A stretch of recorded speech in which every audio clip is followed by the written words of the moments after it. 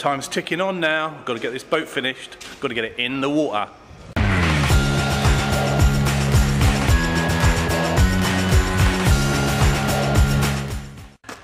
Right, good morning YouTubers, and welcome to another episode of the Dive Boat Build.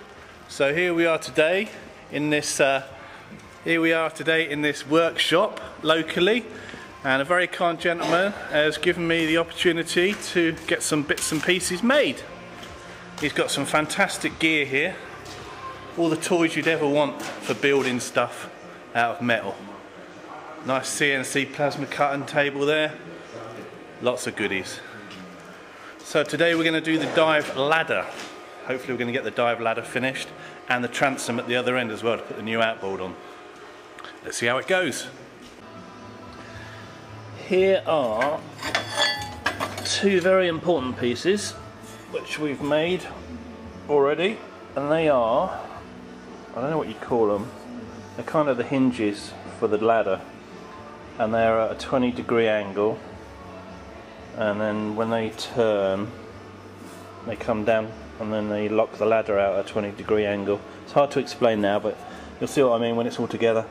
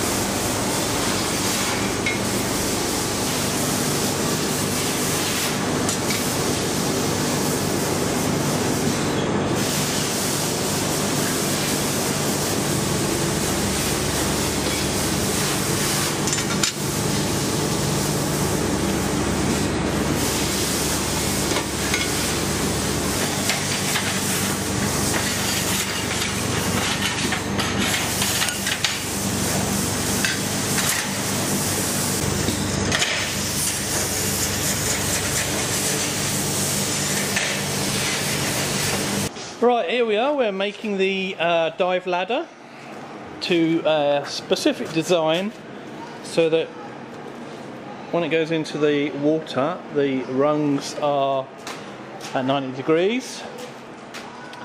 It's complicated, but you have to get your angles right, and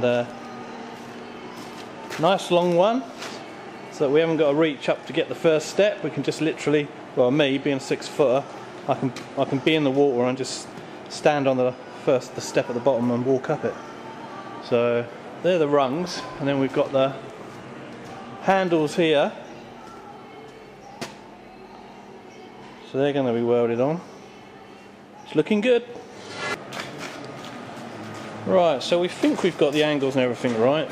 Still trying to get my head around it actually, because it's difficult to picture it in two positions, lying on the deck, and then you fold it over with some 12mm bolts through here, which go through the handles as well, the tubing.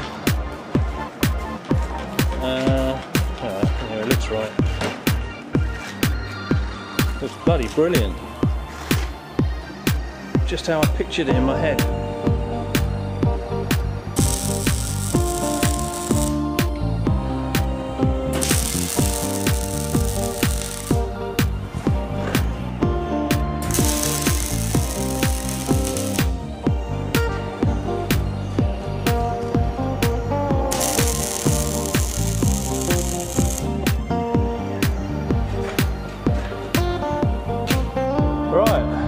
steps are looking fantastic. Come out just as I'd hoped.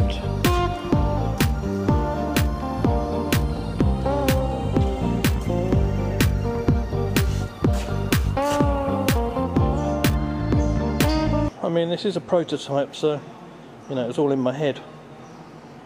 And I've managed to first put it all down on paper and then put it into a computer that's connected to the CNC Plasma cutter, and out pop this in various pieces.